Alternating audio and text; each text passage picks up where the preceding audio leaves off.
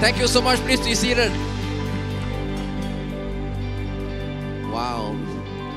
It's so awesome that we can sing about a holy God. Amen. Because He is truly holy. He is truly holy. And who are we? Sinful, vile, unworthy people that can sing and worship a thrice holy God. Even angels, when they worship the Lord, in Isaiah chapter 6, they cover their eyes, they cover their face, they cover everything. Why? Because God is so holy. So praise God that we are able to do that even here, even this morning. So I'm going to introduce a speaker today. You will be blessed because he comes from a blessed church. Amen. The church he comes from is called the Blessed Church. And all of us who visited that church in September this year, when that church, Blessed Church in Kuching, Sarawak, hosted the 1,000 Bahasa Malaysia pastors, we were so blessed, and they are so blessed as well. They are so generous, and when we were there, we saw the type of people that were there. They are so committed. They serve God without complaining. They serve us without complaining. And we were so blessed, really, to be in Blessed Church. And the Blessed Church, to me, is probably one of the most awesome church in the whole of Malaysia. You know what I mean? And pray God, let's give God a good clap offering for Pastor GT Lim, who's a senior pastor of the Blessed Church Sarawak. He was a lawyer. He graduated from the University of Canterbury in New Zealand in 1995. But instead of practicing as a lawyer, he gave it up and became a full-time pastor. So he was a lawyer, I was a doctor, but we heard the Lord's call to serve the Lord full-time. And more important than that, there are many things that he do that I can't do. Sing. He can sing very well. And he has composed 600 songs altogether. 600 songs, you know what I mean? And some of the songs are so well known. I was told by some people, he said, hey, Pastor, not only is he well known among the Christian circles, but even non-Christian circles know his songs. And he composed songs for other people to sing. Some people told me this morning, hey, Pastor, I didn't know that he was a composer of this song that somebody else sings. So he composed songs for other people to sing. He's very, very talented, and he was awarded the most impactful male artist in Mandarin category and Lifetime Achievement Award in 2011, the Malaysian Gospel Music. And so apparently, just fresh from the oven, yesterday he won third prize in an international music video competition in Hong Kong, just fresh from the oven, third prize, Isn't it amazing? God has really used this man mightily to sing and for him and wonderful testimony. So I'm going to encourage all of you to listen, both on site and online. Has been shared testimony three services already. Yesterday was different. This morning was an outstanding service in SMCC when we had a combined service with a Chinese church. We must do that more often. Such a wonderful God present service. But today you'll be blessed in the third service.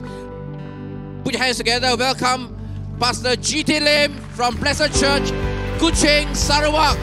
Come on, church, you can do better than that. Let this be the best welcome in our third service. Whoa! Thank you. Praise the Lord. Yesterday, they said I made people laugh yesterday, and this morning I made them cry.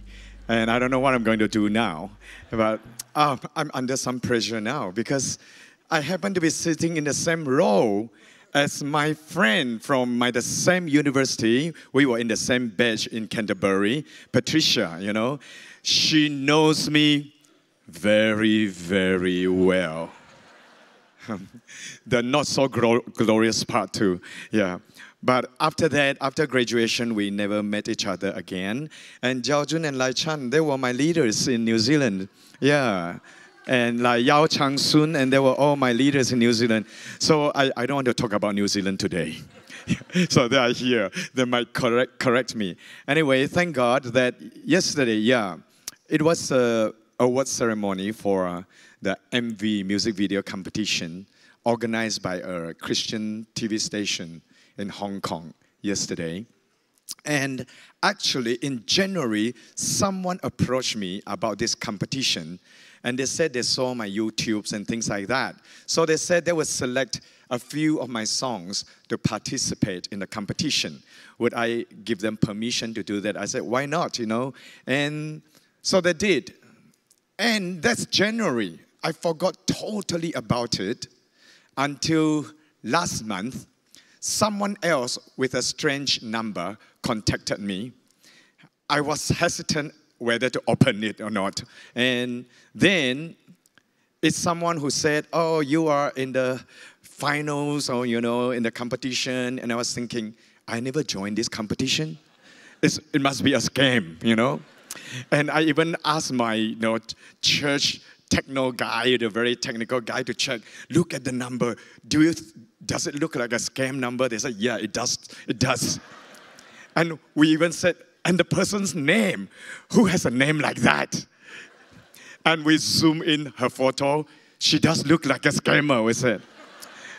And God forgive us, they were genuine. And I received the award yesterday. And let's give glory to God. Yeah. Amen. Praise the Lord. So we don't understand, sometimes we don't know God is doing some amazing things even without our knowledge. We just serve Him, you know. I don't run after all these things. I don't chase after all these things, but all these things chase after me. Let's pray. Father God, I thank you for this wonderful time, for this wonderful church. And Jesus, I pray for your blood to cover and to cleanse me and everyone here. We pray that your Holy Spirit will move powerfully, freely in our lives. Speak to us, Lord. Trim us and prune us. Let us be humble, teachable, and obedient. We want the guidance, the teaching, and anointing of the Holy Spirit. We want to receive from you, not from human understanding, human wisdom, human values, or emotions. We want your word, O Lord. Speak to us. Let your name be glorified. I pray that we'll all grow to bear fruit to glorify your name. In Jesus' name we pray. Amen. Amen. Amen. Praise the Lord. Let's give the glory to God again. Yeah. I don't know what Patricia and Jiaojun they are thinking now. Oh, I see some of my church members here too. Yeah, Irene is here. Praise the Lord. And I don't know whether they thought at that time when we were in New Zealand that I would become a pastor, you know, and all that kind of thing. But I was very zealous in serving God. I was a church van driver every Sunday. I would pick up people to go to church, the first to go out, the last to come home, and all these things. So a lot of my stories, they would know. And praise the Lord that today, you know, I don't really understand many things that God has done in my life. But I'm going to share two verses with you first from two scriptures. Isaiah 55, verse 8 to 9. For my thoughts are not your thoughts, neither are your ways my ways, declares the Lord. As the heavens are higher than the earth, so are my ways higher than your ways, and my thoughts than your thoughts. I first got in touch with this verse when I was in New Zealand. And because of certain things that happened, and I believe, especially Patricia will remember, two of our friends died in New Zealand. One of them was actually her flatmate, Pauline, right? Do you know that Pauline's sister is in this church? She came up to me yesterday and asked me, do you know Pauline Yong? I said, yes. She said, I'm the sister. See, she doesn't even know. Yeah, and yeah, all these stories are true, you see. Our friend Pauline Yong, she passed away in New Zealand. She's also a university student in our fellowship. And then later, another friend of mine from Penang, a very, very clever law student, and who was also my holiday flatmate, and he had a freak accident. He passed away too. And at that time, I remember I couldn't understand, you know. These are Christians, young people, good students. When I saw the parents, you know, I was like, God, I don't understand all this thing. So I called home. I called my sister. I said, I'm very sad. My friend died. I don't understand. And my sister quoted this verse, you know, so I remembered it too today. Just trust God, you know. You may not understand it. You may not like it. You may not be able to accept it. But if you really believe that God is real, God is good, God is your Father, then trust that He knows what He is doing. Amen. Trust that He knows what He's doing. You may not like His decision. You may not like what He's doing. That's why when we all know, I believe just about every Christian, after you've been a Christian for a few years, you would come across this verse. You know, many preachers will talk about it. God's ways and God's thoughts are higher than ours. We know. And we say amen. We believe. But do you really believe that? If you do, then why do you question God when something goes wrong or when something is not according to plan, when your prayers are not answered, when your requests are not being granted and all these things, and your faith rises and your faith drops and you are so easily affected. One moment you are active, you are zealous. Another moment you turn cold. You want to take a break. You want to work things out. We always want to work things out. Why do you need to work things out? Do you think you can really work things out? If you can fully work things out with God and you can fully comprehend and understand Him, that means our God's brain is as big as yours. And that is scary to think. Yeah, we can't even save ourselves. Why do you want our God to think like us, to be like us? So, in a way, when there are things that we don't understand, that we cannot comprehend, that just shows that our God is so much higher than us. And if you trust Him, just when we say we trust God, many times we believe in God, we trust God, we are actually saying that, yeah, I trust Him, so I believe that my prayer will be answered, right? I believe that He will grant the desires of my heart. My request will be granted. I trust Him. I pray, and I believe. And what if He doesn't grant you the desires of your heart? What if your prayer is not answered? What if He's not doing what you want Him to do? Do you still trust Him? Right? Some people, one young man came to me long ago. He was crying, and he was so interested in this girl. But the girl was not interested in him at all. So he cried in front of me. He said, I don't understand. I believe with all my heart. I prayed day and night for the girl to like me. Sounds like black magic to me. Sounds like voodoo, you know. You don't like me, you don't love me, I'll pray until you fall in love with me. 做公頭啊，能講啊，降頭 in Chinese, right? Oh, like black magic. I said, what kind of faith is that? Blind faith. You don't know the word of God. Or, like this morning, I was sharing in the bilingual service. My little brother was sick when he was about 9 years old. We prayed and we prayed and we prayed, and he died.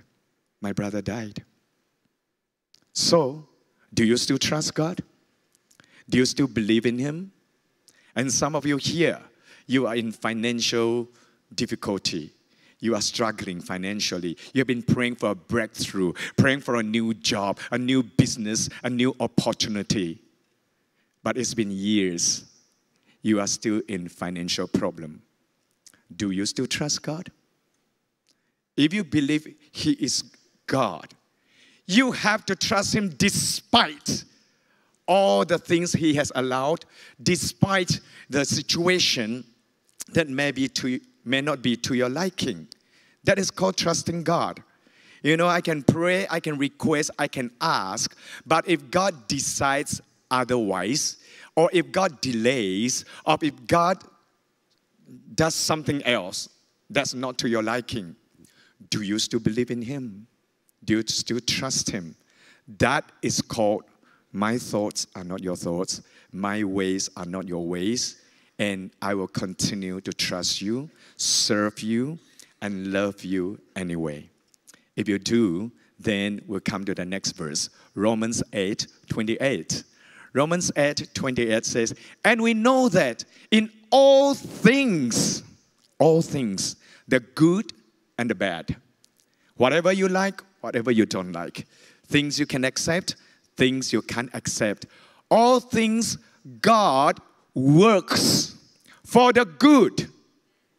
Doesn't mean these are good things. There can be horrible, there can be terrible things that happen to you, but God can turn them around if you continue to love Him. All those experiences, all those bad memories or whatever, they can be turned around to become beneficial, not just to you, but to others. They can become a blessing.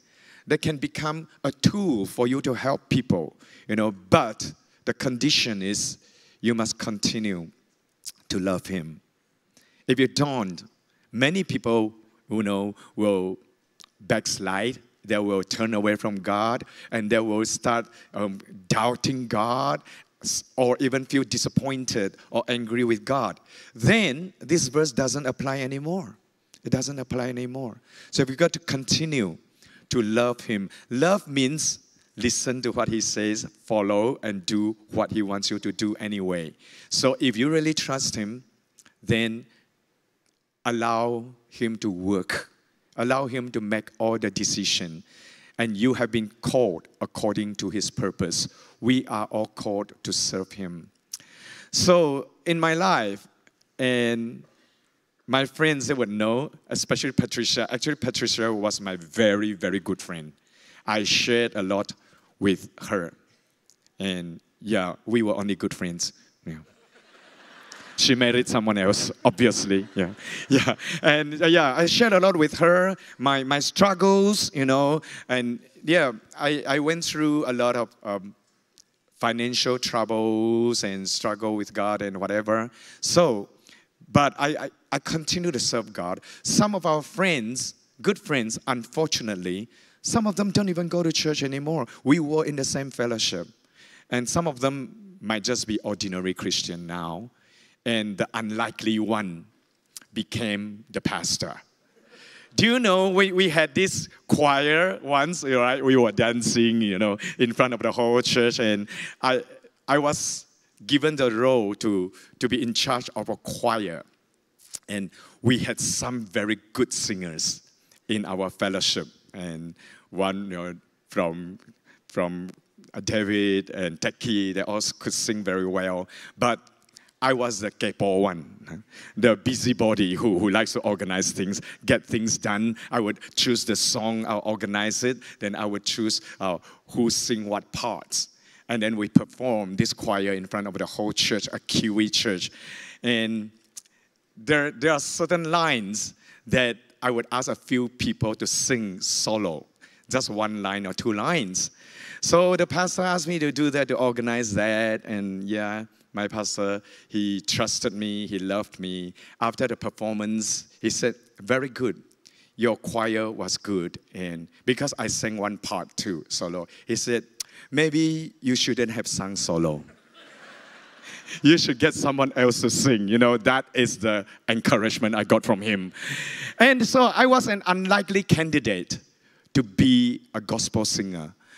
When I participated in competition, singing competition, sometimes I wouldn't even enter semi-final, not let alone final. It's hard for me to win. And yet God gave me the gift to write songs. And I'm not trained musically.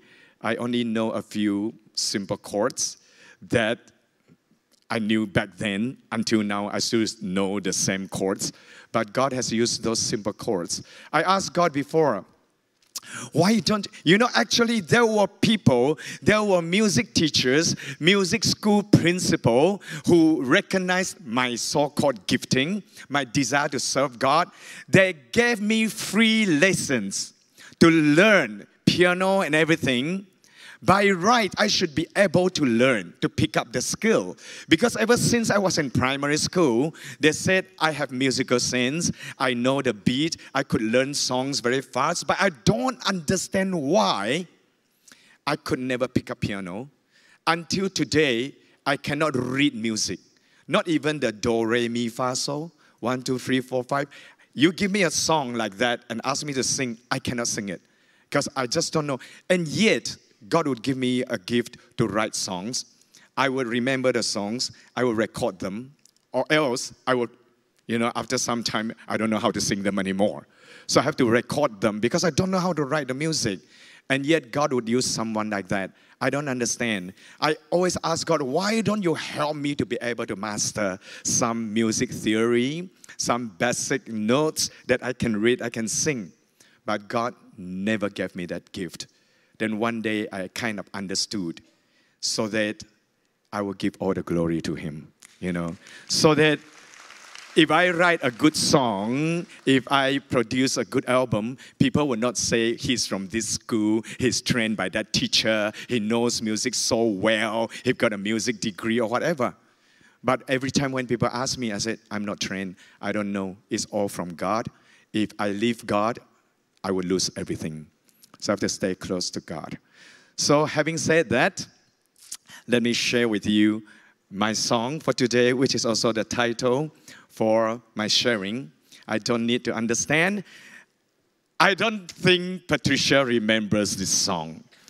Actually, the first time I sang this song, she was there, Yeah, so nobody remembers. At that time, I couldn't sing very well too. I still don't sing very well now, but I try to convince you I sing well. And I wrote this song because I was about to come back to Malaysia after my graduation, and they wanted me to share my testimony. So I wrote it into a song to share. So the song really tells you my journey. It's called I Don't Need to Understand. Thank you.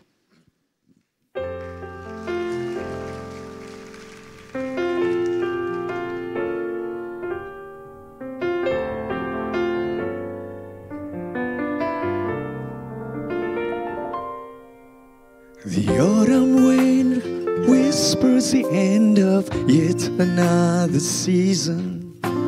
The winter sky reminds me for everything there's a reason. So many times I've tried to understand our Father's wisdom, just to find that without His love I'm nothing but a foolish man.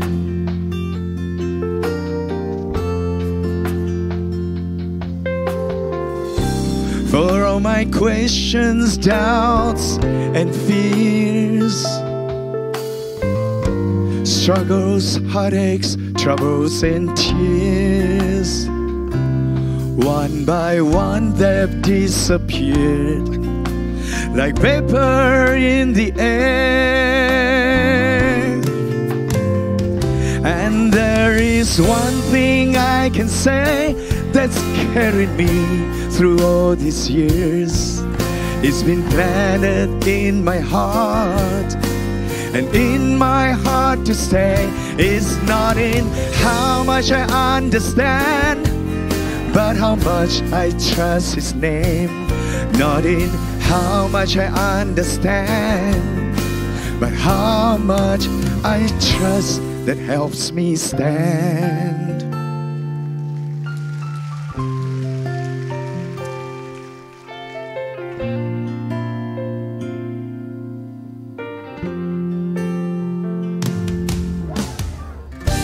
For all my questions, doubts, and fears, struggles, heartaches, troubles, and tears, one by one they've disappeared like vapor in the air. Oh, and there is one thing I can say that's carried me through all these years. It's been planted in my heart, and in my heart to stay. It's not in how much I understand, but how much I trust His name.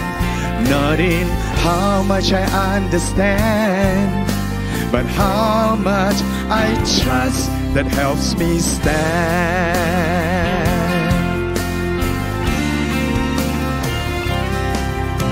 For I don't need to understand before I can teach my heart to listen. Oh, I don't need to comprehend before I can bring myself into full submission to trust His name.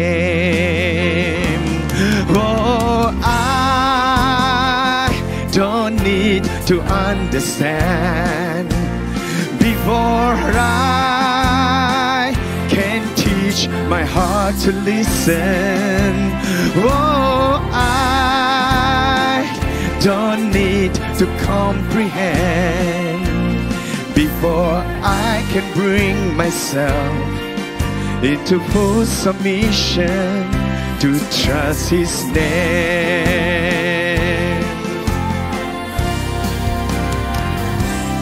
There is one thing I can say that's carried me through all these years.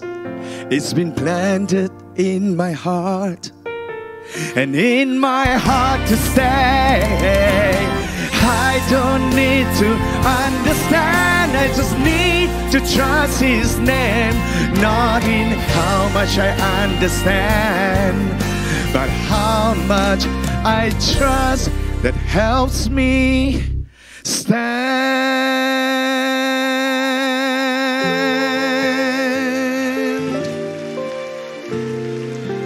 Amen. Not how much I understand, but how much I trust. So I was sharing the story about my New Zealand life yesterday. Thank God I shared that yesterday. And that is part one of my life. And after that, I came back to Malaysia. Actually, I had fallen in love in New Zealand. I love the life there and everything. And it's hard. That's why many of you send your children overseas, right? They don't want to come back, right? It's your fault. But so, I didn't want to come back too. So then I prayed, and I knew by that time, God brought me to New Zealand, not so much for a career or for my study or degree or whatever, but God wanted me to know He is real. He's really my Father, and He'll carry me through all my life, you know. So I decided I want to come back, and I prayed to God. You know, I had to force myself to pray that prayer. God, if you really want me to come back to Malaysia, change my heart. You know, He really changed my heart. So, and suddenly there's this desire to come home. Well, I came back to Malaysia. I didn't practice law. Actually, I never practiced law. Yeah. I went into teaching for about 2 years because I love young people, and I am a kampong boy from a small town, from a poor family, and how God, I met God and He became my Father, and how He transformed my life, and how I could graduate from New Zealand. So I love to share that with young people, especially the poor ones who always think they don't have a future, they don't have hope and all these things. I like them to know there is a God, you know, a real God who is your Father. So I went into teaching for 2 years. I applied. It's very, very interesting. When I came back from New Zealand, before I went back to coaching, I stopped over in KL. One of my good friends' mother, she is an expert in Mandarin. So she taught Mandarin in some Chinese middle schools, Chinese secondary school. And she's so surprised that I could speak Mandarin because her children all speak English, they don't like Chinese. So suddenly she took a liking to me, and she discovered that I pronounced so many Chinese words wrongly. Because we were from the traditional teaching, we didn't know the Chinese. Because when I was still in school, we wrote the traditional characters, the Chinese traditional characters. Then the Chinese became lazy, they simplified. the Chinese characters to become the simplified form. And then we used to learn po, mo for that time of, I wasn't good at that too. And then they changed it to Hanyi Pinyin, using Romanized characters. That's a lot easier anyway. So everything was changed when I came back to Malaysia. The Chinese language education system for the Chinese subject was changed. So I was only spending 1 or 2 weeks there in KL. And this auntie, she said, since you are interested in the Chinese language, let me teach you how to pronounce Chinese words properly. Do you know there's a difference between si and shi? There's a difference. Si is for, shi is yes. Do you know there's a difference between chuang and chuan? Chuang is the bed you sleep in. Chuan is a boat. You know, before that, we were all messed up, you know. So, I don't know why, she just taught me that. She taught me how to write pinyin, how to pronounce properly, out of respect. I learned from her, out of respect, since she was so lonely, since she had no one, you know, who could appreciate Chinese in her family. So I learned from her. And while I was there, before that, I applied to the education ministry to work as a part-time teacher. Because we were not trained, we could only wait for an opening. If there's a school, the teacher is on leave or something, they would get you in. I was waiting and waiting. I applied to be an English teacher. And I received no news at all. And then suddenly, the education department called my family and said, oh, there's an opening now in a secondary school. Would you like to come and teach for a few months? I said, what subject? Senior classes Chinese. Hey, I'm a law graduate from New Zealand.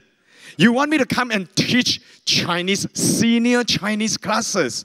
I said, but I'm not good at Chinese. I didn't even study Chinese in Form 5, you know. I sat for the exam out of interest in Form 5. I took one subject of Chinese until Form 3. After that, we were not offered the Chinese subject in Form 4 and Form 5. But my teachers said my Chinese wasn't bad, so I could sit for the test myself. So I scored a credit 3, C3 at the time. That's my Form 5 Chinese result. So they said, but you've got a C3 in your SPM certificate. We need someone, you know. I said, yeah, but I want to teach English. Then they said, if you want to teach English, sorry, no opening. Either take it or leave it. So I had to take up the teaching job, teaching. You know, sometimes my students corrected me or challenged me, you know. So, because they were all trained by the new system, or sometimes when I was writing words on the blackboard, my students say, what words are those? Those are from the museum. You know, that kind of thing. So, as a responsible person, every night before I would go to school the next day, every night, if I were going to teach a story, to read an essay from the textbook, I would search almost every word in the dictionary to make sure I didn't mispronounce any word, to make sure I knew the correct pronunciation, the correct meaning. I did that for 2 years.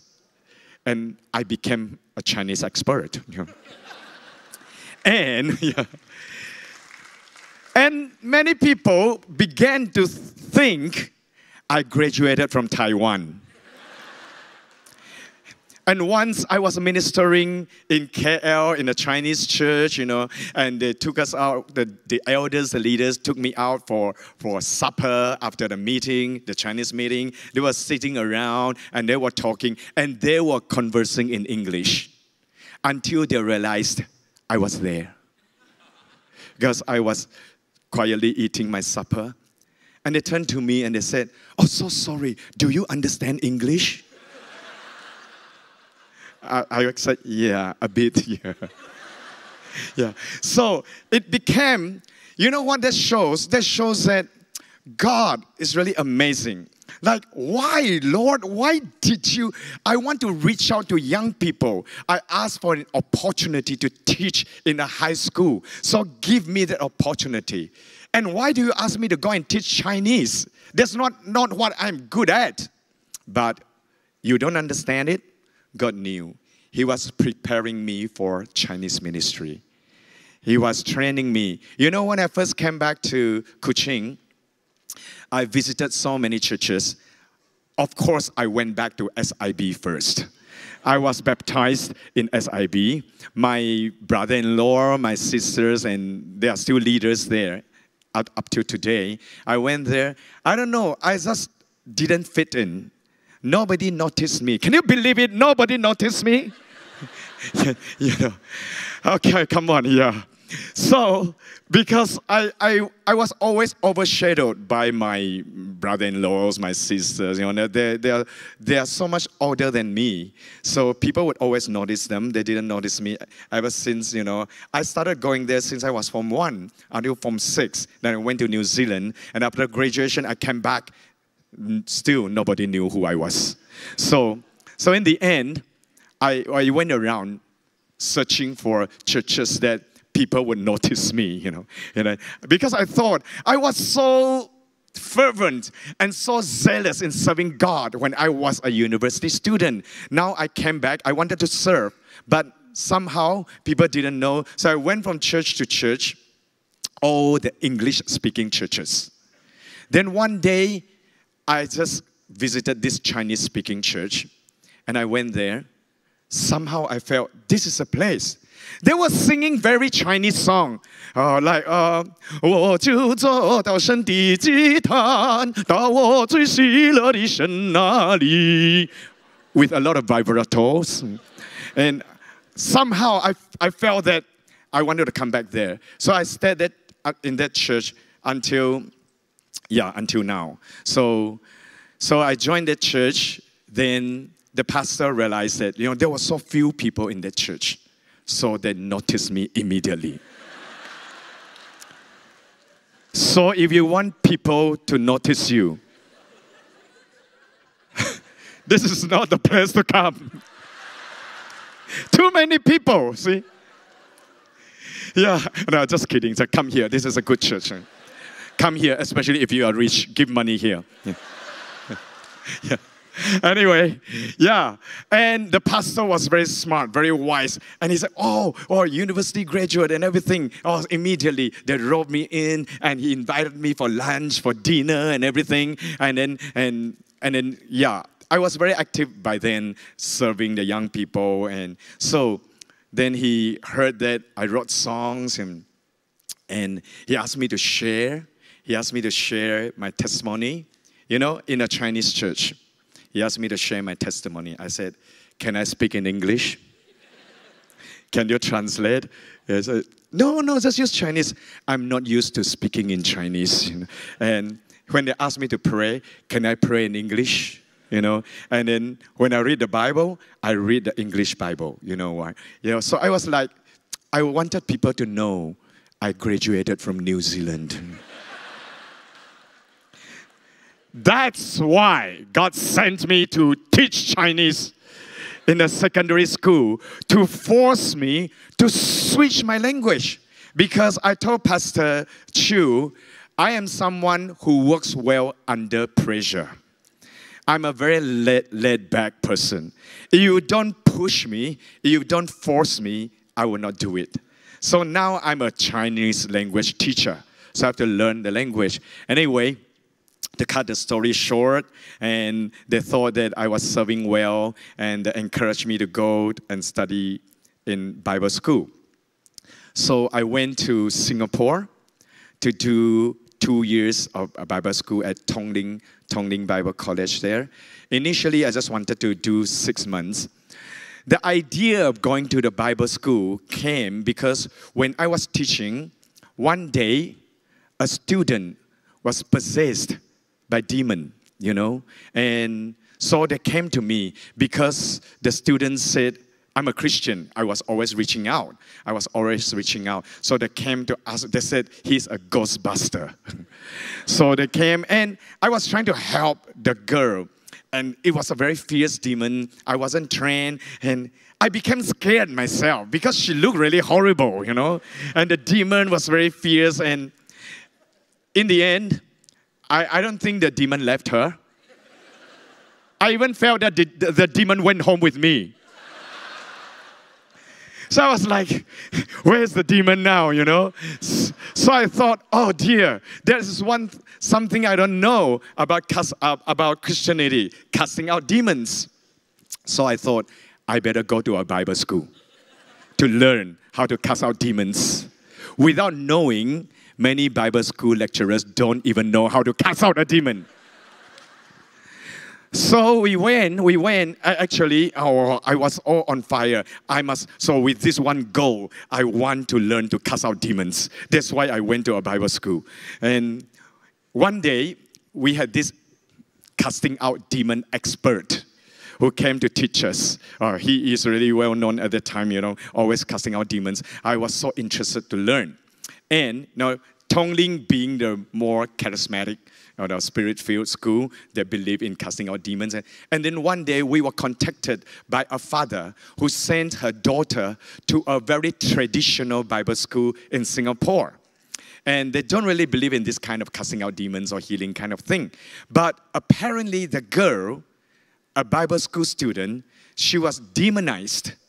So the father said, could your school help? Because the father knew our teacher, our lecturer. So they sent her there. Wow, this is case study, man. Oh, all right. I said, this is what I came for. And so, there, the girl was there. So we have so many students, about 20 students or so, all from different backgrounds, all from different churches, with all our different theologies, and all very messed up. And you see how the cast, because I wanted to learn. I was observing most of the time. Some of them were holding the girl down, and some of them were screaming, and some of them were shouting. Some people said, you don't shout. You have power, just get out. If you have power and authority, the demon will come out, but the demons don't come out anyway. So, and some people believe that if you want the demon to leave, they must vomit out something, right? So they brought this dustbin. They pushed the girl's head. 吐，奉耶稣的名吐。Vomit. And I was helping to push the girl's head out because they are pushing her head into the dustbin. And I was so worried that she would suffocate. So there's a two. And she didn't vomit out anything. And then so they held her down. She was quite big size too. She was like so helpless. And the father was there watching the entire, so traumatic to me. And the father was there. And the girl looked at the father. Dad, help me. Save me. And my teacher said, don't you answer her? You don't recognize the devil as your daughter? Now the devil is calling you daddy. You must not answer. And the girl said, 爸，救我啊！爸，救我 save me, daddy. And my lecturer asked the father to answer, I'm not your daddy. 我不是你爸，我不是魔鬼的爸。I'm not a daddy of a devil. And the girl said, 爸! And I was like, is that real or what? And then the girl actually said, the girl said, 哪里有人这样赶鬼的? The girl said, who casts out demons like this? I was like, I'm here to learn. Don't stumble me, Yeah. And then finally, the girl said, there were some guys were holding her down, and there's smaller girl sitting on her thighs, actually, because she could jump. And I saw this girl jumping up and down. She's very strong. Apparently, there was demon in her too. But I think she was conscious. It was human at the time. So when the father disowned her, and she said, can I go to the toilet? I really need to use the loo now. My lecturer said, that is a trick. The devil always does that. The devil is about to lose. Then they'll say they want to go to the toilet, they want to pangio, they want to pangsai. Then they will lock up the room. They will not come out anymore. Don't be fooled. Guys, start praying seriously now. The demon is about to leave. The demon is about to come out. Said, no, 我真的要小便啊. No, I really need, it's been a long time. Yeah, it's been a long time. Yeah, I really need the toilet. I promise you I'll come back here. Poor girl. And my lecturer said, no, pray fervently. Out. Then she said, if you hold me down, I may not be able to hold. My urine will come out. Then my teachers said, don't listen to all these lies from the devil. Yeah, you must never believe in the lies of the devil. So, in the name of Jesus, out. The urine came out.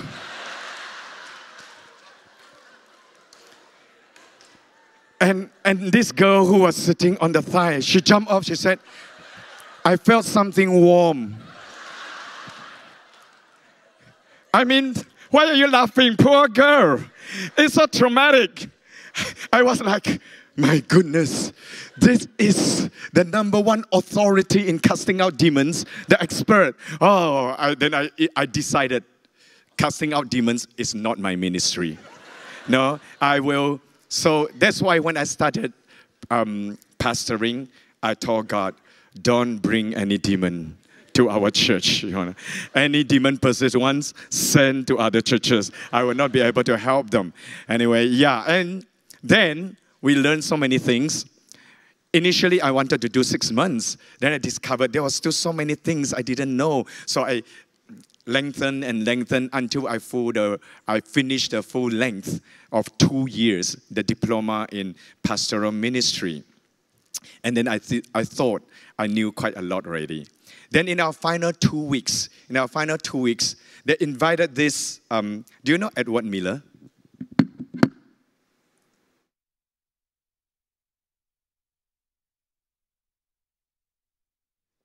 There's this very old revivalist who was kind of a catalyst, instrumental to the Argentinian revival long ago. Yeah, Pastor Edward Miller. And he came, very old man, I think 70 plus or something. American. He came to our Bible school to teach, to share for the final 2 months. So I was obviously the only one who could interpret for him. So I was translating for him. So we were all so excited, a revivalist, Argentinian revival. And he came, he's very old. He came up. He started his sermon. Do you know God? I thought, what a stupid question to ask in a Bible school. If we don't know God, what are we doing here? We are Bible school students. He must be getting old. Do you know God? If you know God, raise your hand. Of course, everybody raise your hand. We are Bible school students. Hello. Of course, we know God. We are here to serve God. Good. And everybody raise your hand. Put your hand down. Then he started quoting scriptures. He started giving examples, asking questions about God, parables and all this, until he asked again, do you know God? If you know God, explain to me how he puts the tree, the branches, the leaves, the fruit, the flowers, or all the roots, all into one tiny seed. How did God command the seed to grow? How could God squeeze such a big tree in such a small seed? You know God, huh? Tell me. How did he do that? All these things, one of the examples. Then he said, do you know God? Raise your hand.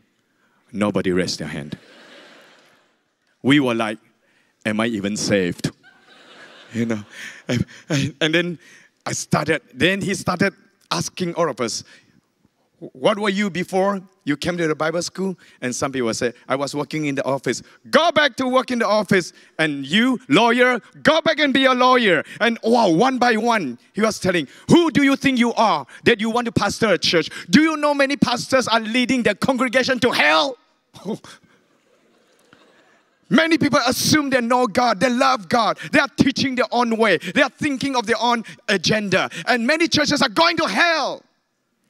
All you young people, what do you know about God? Go back to your profession. I was like, hey, crazy man, who have we invited?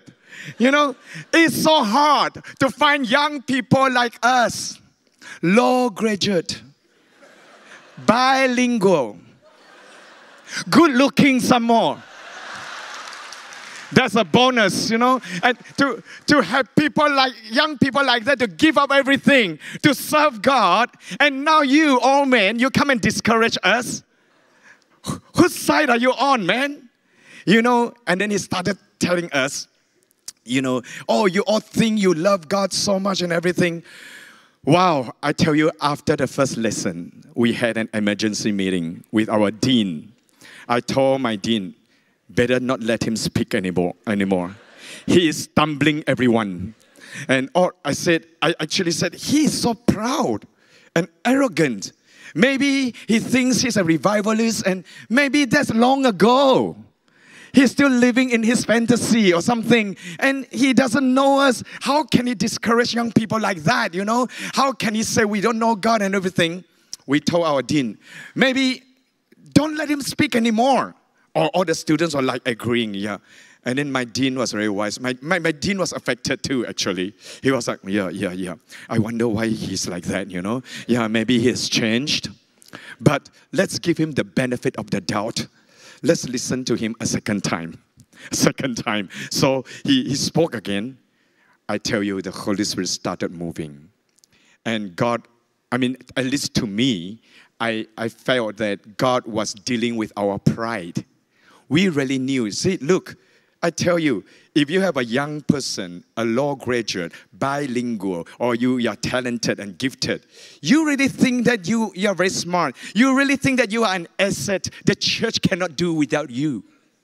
You think you're so special, right? So that's why. And when he was challenging us, in the end, we were not even sure whether we were saved. You know, he was so sensitive in the spirit. So I felt I have a lot to learn from this man. You know, actually, the night before I interpreted for him, I was in Singapore, right? My Bible school. The night before, I was in KL. Yeah. And I brought about 90 roses to attend a beautiful girl's graduation to propose to her. I was rejected. And I flew back to the morning I flew back to interpret. I didn't even have time to lick my wounds. I didn't even have time to feel I've lost my love or whatever, you know. Now, forget about the girl. Do I know God? Am I going to hell? You know, it's really God's timing, you know. I didn't even have time to think about the night before, all my roses. You know, I was so poor, I paid for all those roses. And it's like that. I was still thinking. And it's amazing. Then he started saying, you all think that you love God, right? Yeah. Just now, pastor was telling me there is a culture in our church. And when I kneel, everyone would kneel, right? The whole church would kneel. It started from Edward Miller. He said, you guys say you honor God, you fear God. When you sing, I bow down, I kneel down. Nobody is bowing, nobody is kneeling. You're just singing a song. You're just saying, you don't mean anything you say. You don't mean anything you sing. If you don't want to clap, then skip that line about clapping your hands. If you don't want to kneel, then skip that word. Don't sing that word. If you sing it, do it. Wow, we're like, oh. So we start kneeling and we start clapping and dancing, you know, all those words. Because you've got to sing in spirit and in truth. You've got to be honest. And he said, and all these songs about Jesus, I love you, I give my life to you. How many of you actually mean that, you know? And after that lesson, in the afternoon, my dean and all of us, we looked through all the songs that we sing. We had to throw away so many songs. Seriously. Any song that say, Jesus, I love you, no, out. Because we realize that we love ourselves so much more. We realize that there's so many, God is not even in the top 10 in our list. So we could only sing, create in me a clean heart, oh God, and renew a right spirit within me. We sang that song all the time, Psalm 51. So after 2 weeks, I decided I will not become a pastor. I will go back and become a lawyer. I got offered a job in Penang, and there was I should be working in Penang as a lawyer, and that lawyer, who is the boss, is also the spiritual son of Edward Miller. So he's also a pastor, lawyer, and he wanted to employ me. And by that time, I was out of the legal practice for 4 or 5 years. And I thought, wow, this is a gift from heaven, right? To be a lawyer and an assistant pastor at the same time. You know, it seems like perfect, but I tell you, even when something seems so spiritual and so perfect, it may not be from God. It is a good thing, but God doesn't want you to be in His just good will. He wants you to be in His perfect will. Perfect will. Not just something you think is good. That's why many Christians, they come to church every Sunday. Yeah, they join the cell group. That's good enough. They think that's good enough. I tell you, there is a lot more God wants you to do. Hear me, SIBKL? Yeah, I'm leaving later on anyway. So, there is a lot more that God wants you to do. So, I told him, okay, I will work for you. But I said, but I have promised this church, remember this Chinese church? And this Chinese church said, the pastor said he's going to study in Penang somewhere else, and there is no pastor anymore in this church. Gitiong, can you come back to help the church for 6 months while they look for their pastor? While they look for their real pastor, you come and stand in first to help. I said, okay. So I asked this boss and I said, can I go back to help the church first? Can you wait for me? And I will start work in January 1996 in Penang as a lawyer, as an assistant pastor. He said, sure, I'll wait for you. So I went back. I started pastoring on July 1st, 1995. So I went back there. My first sermon. Do you know God? Seriously, because the co-worker was telling me, oh, the church has not been growing, you know. People would come late. They would not stand during worship. They will leave before your sermon is over. What kind of church is that? So I came back. Do you know God? Do you know that you are going to hell? Everybody got so scared. I believe the fear of God came. And for 1 entire year, we sang just about one song only. Create in me a clean heart. You know, I really learned. When I learned something, I really learned. But amazingly, people started crying, and they would come up even before preaching. You would see tears, you would see people crying, the young and old in front, and asking for God's mercy, asking for God to forgive. And suddenly there's this whole new excitement, a slight revival in the church, and they were all excited. But the problem is, I only promised them that I would be ministering for 6 months, to serve for 6 months. So almost every Sunday, I would remind them, pray for your real pastor. I'm not your pastor. I'm not your pastor. Pray for your pastor to come. I'm going to leave you in January. I'm going to leave. I'm not your pastor. I said it almost every week until God was so fed up. Can you stop saying that? Who would ever learn commitment? You know, if you always say, I'm going to do it for a few months, then I'm going away. Who would understand what it is, to give your life, And then God was saying, a pastor is like a father. You don't abandon your children. You keep on telling your children, I'm not your real father, Your father is still lost somewhere outside there. Pray for your father to come home. I'm not a real one. You know, your church will be so unstable and insecure. They don't know how to serve God. I said, oh God, but I promised that guy, 6 months, or maybe, okay, God, I'll stay another year. Another year? Aren't you thick? What does it mean? What is the difference? 6 months, another year. Then God was saying, not another year, it's the same. You are a father now. I said, then what? How long do I have to be here? Okay, then I said, oh Jesus, you served on earth, you ministered for 3 years, right? 3.5 years. So can I stay here for 3.5 years? And God said, then you die. Right? Then you die. Then you go on the cross. I said, oh no, that doesn't work too, And I was saying, so what, God? What am I going to do, And then God said, you don't leave until I ask you to go. I will help you. So I called the lawyer friend. I said, I'm sorry, I'm not coming anymore. I have to stay back here. And the members too, they told me, Pastor, now for the first time, we feel that we want to know God. And you want to leave, Can you just stay back? That's why in the end, God kept me. And it has been 28 years. The 6 months, it turns out to be 28 years. What time do I stop? Oh, 2 o'clock. Okay, yeah. Okay, anyway, yeah, I began to learn and I was even trembling in my office. I didn't know how to pastor. I didn't know what to do. And yeah, just before I came back to pastor, I was still in Tongling. Not just Edward Miller that shook my faith. There were times when people were so-called filled with the Holy Spirit, laughing, it was very popular then. It's the trend. When you're filled with the Holy Spirit, you must laugh. If you don't laugh, you're not filled. Yeah. So I never laughed. I never wrote on the floor. So I was his interpreter.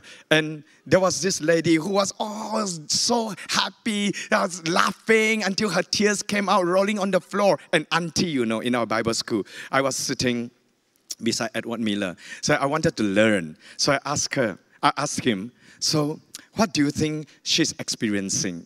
All the joy, all the laughter for so long. Edward Miller turned to me. It's fake. It's fake. It's all fake. And he said, ask her to stop. Don't make a fool of herself. Wow, my goodness. And how do you ask her to stop? 假的, fake. Wow, the lady was so offended. Notice she could stop immediately. But she was very, very offended. And she was very angry. And I was like, wow, if it's the Holy Spirit, I don't see the fruit. And so upset and angry. That's why in churches now, so many people claim they have gifts, they can see visions, they are prophetic, they see this and that. And when the pastor doesn't give them the pulpit, doesn't share what they see, they're angry. They leave the church. They said the pastor is jealous of them. Give me a break. That just shows it is fake. It is not real. So, yeah, I was like, wow, there's so many things. How can I be a pastor? I don't even know. I don't even discern. I don't even, distinguish all these things. And then just before I went back to Kuching, there was another prophet. This one is from Taiwan already. And we were in this meeting. The elder said, now this prophet is going to give us a test from Genesis. He received revelation from God to ask 10 very simple questions from creation. If you get 10 out of 10, that means you are really called according to God's purpose to be a pastor, to be a leader. And he said most time people will not score 10, maybe 7 to 10, that means it's confirmed. God wants to use you. 5 or 6, you still need to learn something. Below 5, you've got to reconsider whether God has called you. And he said, nobody will score 0, don't worry. So we were sitting there. I was thinking, oh, it's another chance for me to show I am so cold. You know, I will score 10 out of 10, I'm sure. Then we started sitting, and then he announced the results. Guess what I got out of 10? 0. I got all the answers wrong. I was like, what stupid test is this, you know? I don't think it's from God or what. But actually, I regret till today that I didn't keep that test paper. Because today, I realized that is my graduation certificate. Without God, I'm nothing. Don't think that you are so smart. Don't think that you can answer all the questions. Don't think that just because you score 10 out of 10. You know, so many years later, I remember this incident. I was like, why? And this pastor, this prophet knows me very well and he likes me too. He is totally surprised. How come you scored 0? Nobody ever scored 0 before. I said, yeah, ask yourself. It's your test. He said, I think then God wants to use the foolish, the weak, and the helpless. And then I said, yeah, oh yeah, because God wants me to empty myself. I used to think I'm capable, I'm talented, I'm gifted, I'm educated and everything. I was a born leader and everything, and suddenly I scored 0. And anyway, I remember that, and I thank God that He reminded me that I'm nothing without Him.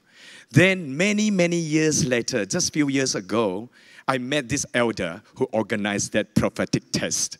He's a pastor in Singapore now. I said, hey.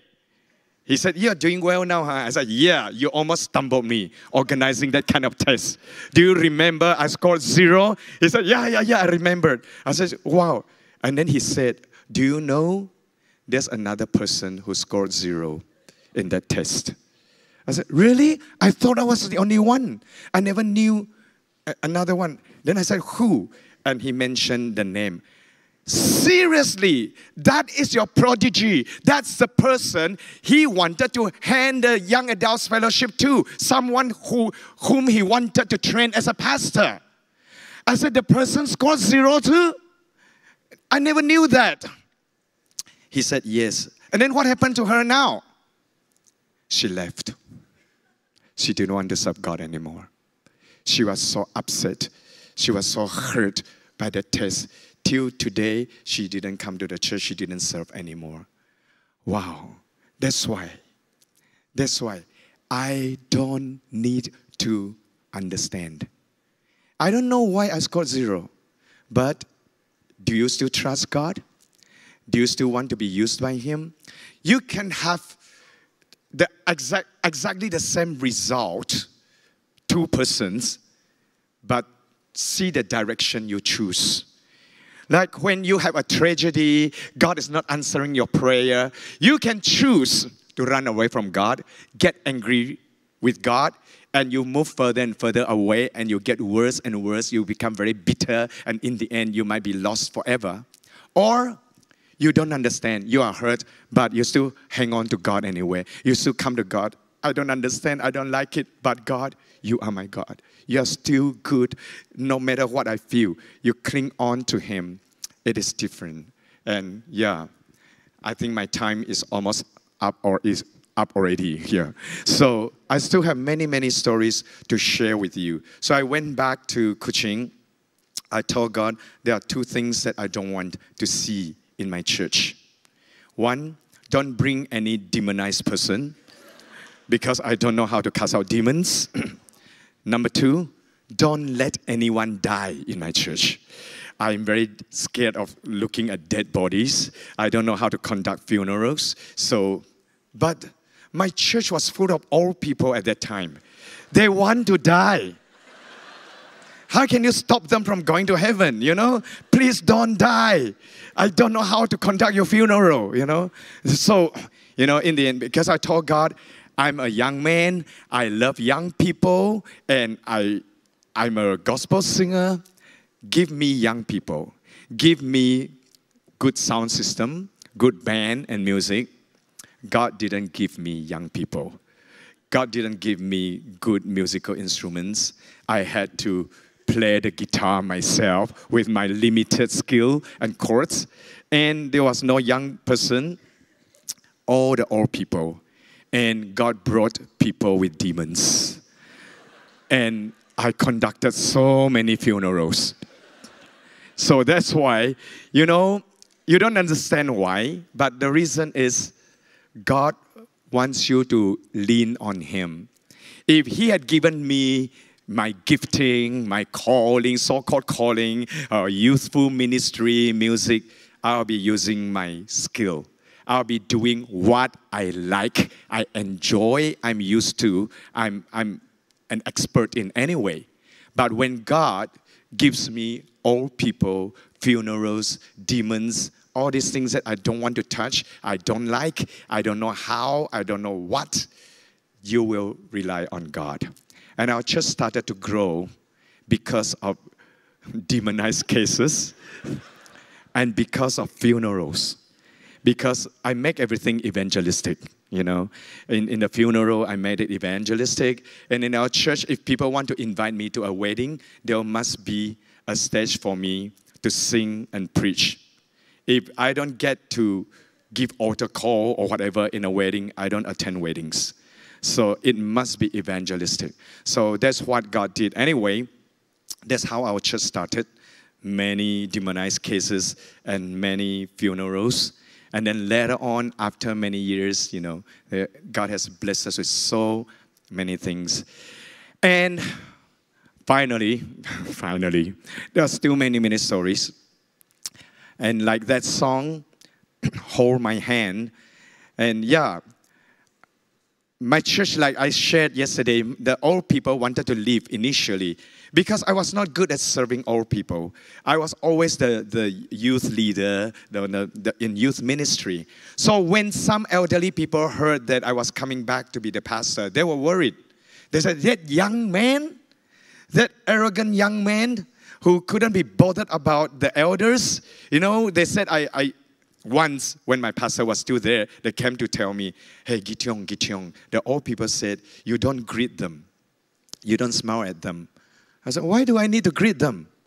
They are not my sheep. I minister to the youth. Why do they need my smile anyway? They said, oh, this young man. That's why they said I was very arrogant. I was like, it's none of my business. I do my part well. That is not my ministry. So I heard that this church is full of old people. I actually panicked. I saw how my pastor talked to them nicely, hugged them. I said, I cannot do that. There's no way I can do that. And to pray in Hokkien, I was not happy about praying in Mandarin even. And now you want me to pray in Hokkien? But then God brought me back and God gave me, I tell you, this one thing, let me end with you, end this with you. Jehovah Jireh. Jehovah Jireh. I think Jehovah Jireh has been so misunderstood by many Christians. Whenever you have some financial difficulty, or you have some problem with your livelihood, you need money, you need food, people like to say, Jehovah Jireh is your provider. No, I don't think that is the correct way to interpret. Of course, God will take care of you. Your food, clothing, and that. Just go to the gospel. Jesus said, look at the birds in the air, the flowers in the field. God will take care of you. He's your father. Then just go there and encourage people. It's not Jehovah Jireh. Jehovah Jireh appeared when Abraham was offering Isaac on the mountain of the Lord, a sacrifice to God. And he was willing to give everything, his most precious, his deepest love. He was willing to give that to God. Only then, Jehovah Jireh appeared to give Abraham the right gift, the right sacrifice, the right thing to use on the mountain of the Lord.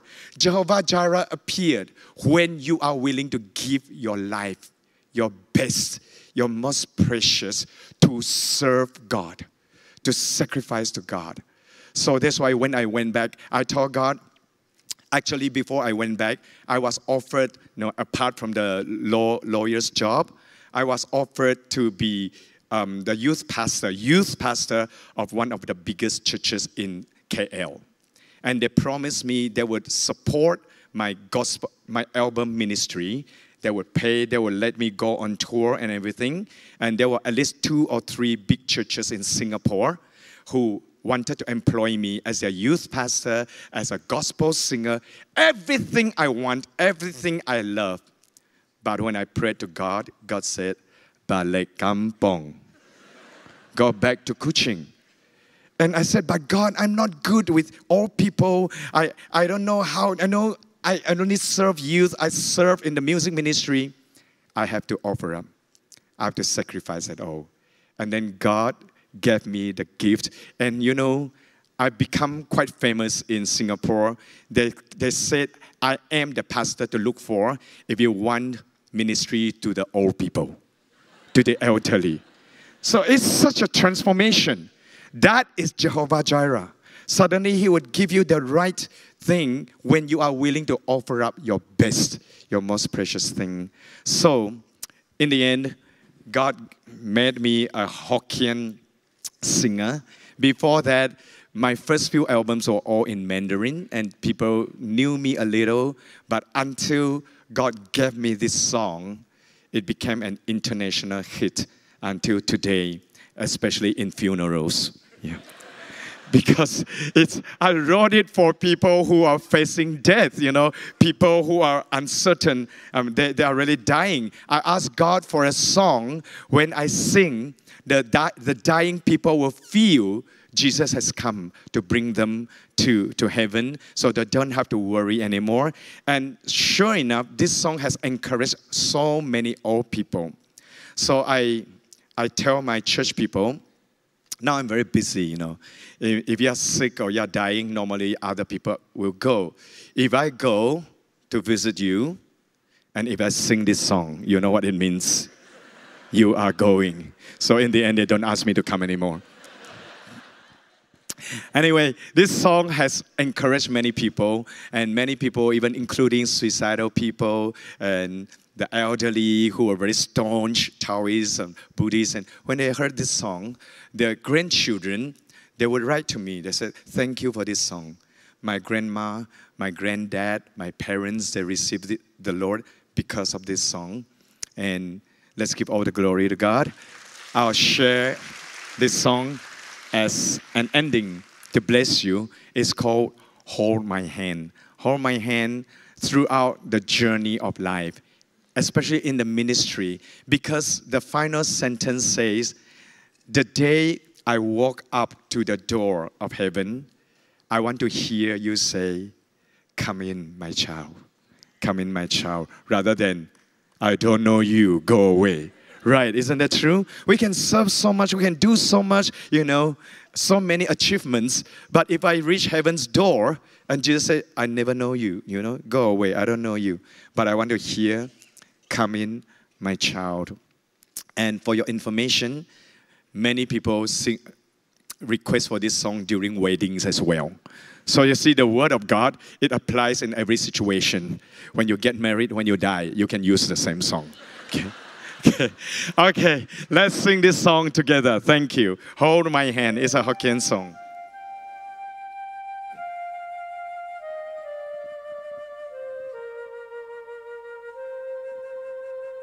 If you know the song, sing along with me.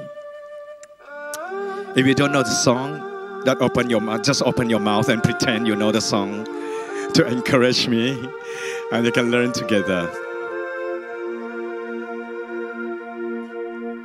Kan我手，我厝我，请你莫离开我。这条路我搁爱行，我需要你来作伴。看我的手。我的厝我，请你莫离开我。有时我会惊，有时唔知安怎行，有时间啊听袂着你的声，牵我的手，请你甲我作伴，予我的脚步又稳又挺。行到你的门前，听到你的声，甲我讲，接来我会行。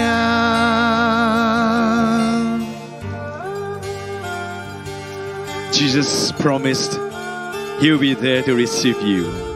Be faithful to the end. Amen. 看我的手。我的主啊，请你莫离开我。这条路我搁爱行，我需要你来作伴。看我的手。我的主啊，请你莫离开我。有时我会惊，有时唔知安怎行，有时间啊听袂着你的声。牵我的手，请你甲我作伴。予我的脚步又稳又挺，行到你的门前，听到你的声，甲我讲，接来我会行，牵我的手，请你甲我作伴，予我的脚步又稳又挺。行到你的门前，听到你的声，甲我讲，接来我会行，牵我的手，请你甲我作伴，予我的脚步又稳又挺。行到你的门前，听到你的声。甲我讲，接来我会行，行到你的门前，听到你的声，甲我讲，接来我会行。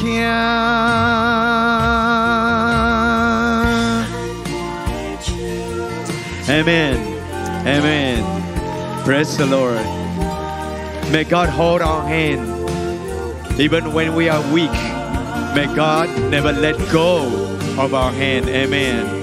So, if we have any new friends here today, or you have been here for some times, but you're still so uncertain, you're not sure whether God loves you, you're not sure whether your name is in heaven, you don't have a relationship with God, whether you think you are a Christian or not, today is a time to dedicate your life. You might be new, you might be old, but if you are willing, and say, God, I want to be certain. I am your child. I have a place in heaven. I want you to hold my hand throughout the journey of life. If you are that person, you may rise. I'd like to pray for you. Do you have anyone? You want to be assured of your faith in Jesus? Hallelujah. Let's encourage them anymore. Whether you are a Christian or a new friend, hallelujah. Praise the Lord. Praise the Lord anymore. No, or you just want to renew your relationship with God. Praise the Lord. Praise the Lord. Or maybe you have doubts, you have questions, or you feel you might be in church, but you're so distant from Him. You're not sure anymore. God, are you still there? I don't understand many things. But today, God wants to tell you, I love you, my child. Just trust me. Hallelujah. Praise the Lord. Do we have any more?